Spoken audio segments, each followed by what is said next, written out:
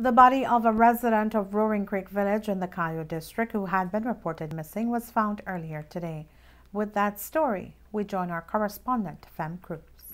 The lifeless body of 28-year-old Edilberto Madrid, a resident of Roaring Creek Village, who was reported missing by his common law wife, Julie Fernandez, on Sunday morning, May 24, was found brutally murdered this morning, May 26, sometime around 11 o'clock, floating in the Belize Old River about 200 yards away from the Agopino Cowich Bridge in the Young Bank area of Camalote Village.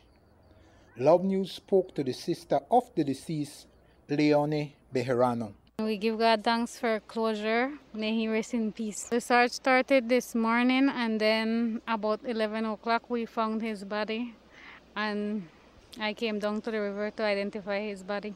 He went missing from Sunday morning, 7 o'clock. He was at my sister's house in Young Bank area.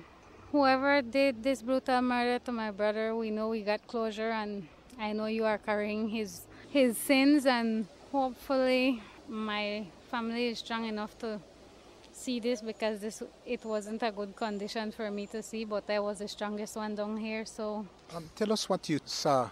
I saw the lifeless body of my brother.